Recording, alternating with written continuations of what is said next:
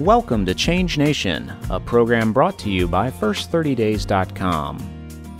On this edition of Change Nation, Ariane talks with Jenny McCarthy. Here's Ariane.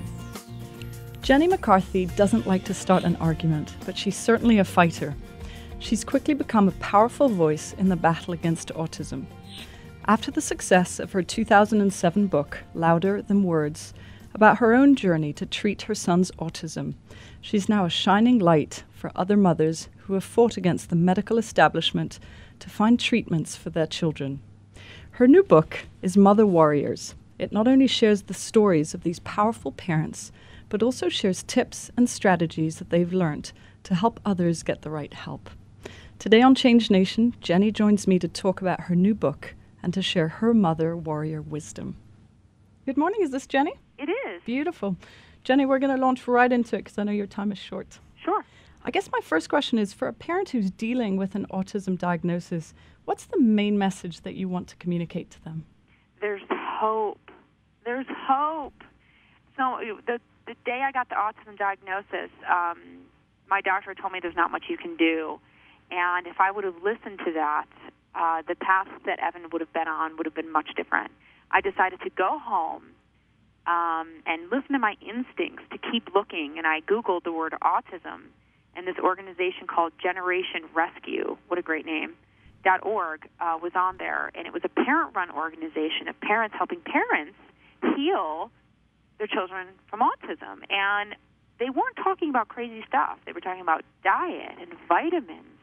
And I thought, what a great thing to at least try. It's not like, you're asking them to do some crazy stuff. It's diet and vitamins. To me, that seemed almost poetically perfect. So that's when I decided to just, in blind faith, give it a try. And within 2 weeks, Evan's language doubled. So I knew I was on the right path.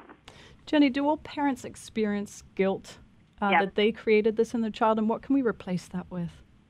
I don't want to say all parents because I can't speak for all of them, but the majority that I've talked to, and that's been about 60,000 moms face-to-face in the past 10 months, the majority of us feel is guilt, and women, moms do. We feel guilty if, our kid gets mad at us, or if we ground them, or you name it. And as Eckhart Tolle, who I'm a big fan of, taught me personally, that guilt is really part of ego. And it's kind of crazy talk, and you have to really try to let that go and know that that's not real, that all of us moms are doing the best that we can do. Jenny, for people who just want to be told what to do, they're in that first 30 days of a diagnosis, what are 3 things that they should try? 3 things they should try: diet and vitamins and supplements. Those things alone will make your child feel so much better. You can find a lot of information in my book. In Mother Warriors, in the back, I put every doctor who is treating kids with autism by state in the back. So I made it easier for parents. There's also rescue angels on generationrescue.org where moms are standing by, and these are moms that helped heal their own children who are now waiting to help other moms. So I have the people out there and the information. All you need to do is, listen to your instincts and move forward. So let's talk nutrition specifically. 1, 2, 3 things that people should either add or avoid with a child with autism. They should avoid wheat and dairy. This is what we're finding out in our community, that these act as an opiate when a child can't break them down, so it's making them stoned, glazy-eyed. Once we remove those things, we're finding the kids are getting better. Their eye contact is back. They're able to absorb the typical therapies.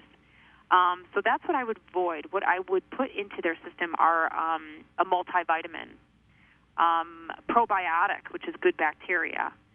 It's almost like going back to the way we were always intended to take care of health, which is food and vitamins and minerals and in supplements. So sure, I would follow it's the most natural way. Yeah. One of the things I loved about your book was all these stories of mother warriors.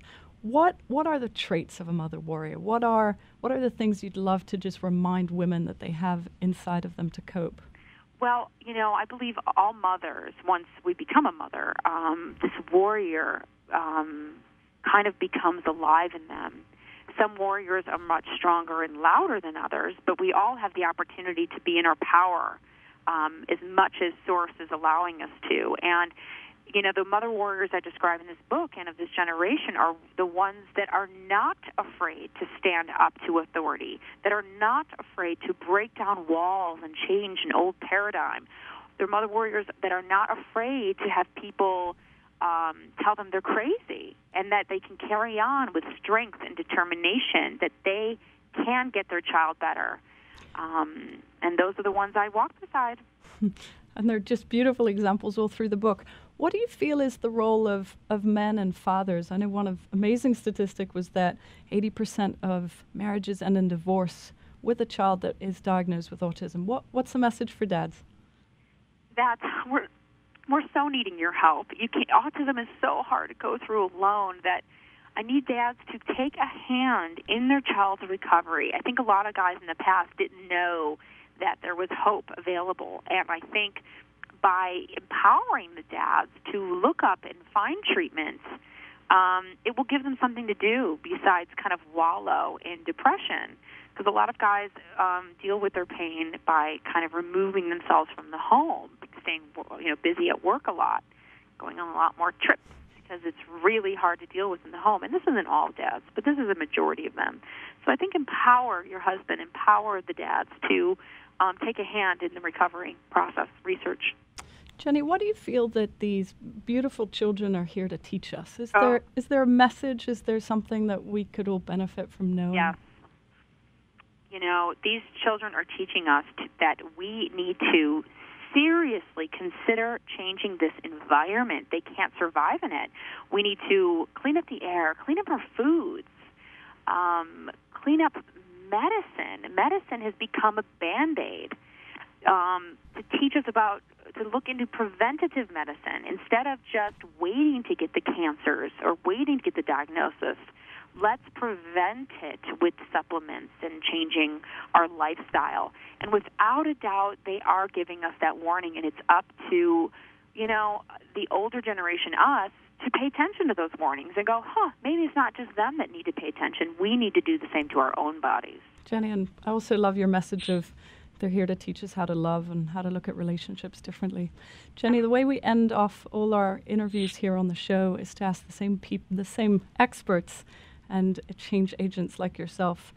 Just 3 very quick questions about change. The first is, what is the belief that you go to during times of change and transition in your own life?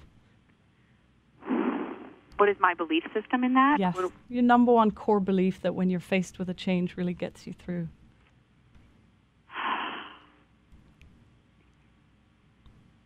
Believe that anything is possible. I go immediately into I believe that I can accomplish anything in life. And can I go into the second one? Yes. I believe that everything that happens is for my best benefit. And when you believe that, nothing is a traumatic experience in your life, and you look at it and you go, this was a great lesson. This brought this to me, or this is showing me a different path. It's taking me further on my journey. So everything that happens to me is the best thing that has ever happened to me. You're going to love the next one. Fill in the sentence. The best thing about change is. The best thing about change. It brings you closer to God. Beautiful. And the last one is, what is the best change that you've ever made? The best change that I've ever made has been the health of myself. It's when I changed my own health, I realized I was doing that out of self-love. And self-love, to me, is the most important love of all. It makes you a good mom. It makes you a great girlfriend. It makes you a great individual in life, and we forget because we're always giving. But when I turned and fixed myself and cleaned up my diet and gave myself vitamins, I went, wow, this is self-love, the best love of all. Jenny, and we love you and we love your work, and you're an inspiration for a lot of people. I will highly, highly recommend your book, Mother Warriors. Thanks for being on the show. Thank you. I love your show. Thank you. Thank you. For more information on Jenny McCarthy, her latest book, and the movement to find the causes and treatments for autism, please visit her website at www.generationrescue.org. You're listening to Change Nation. I'm Ariane, and I've been talking to Jenny McCarthy. Thanks for listening.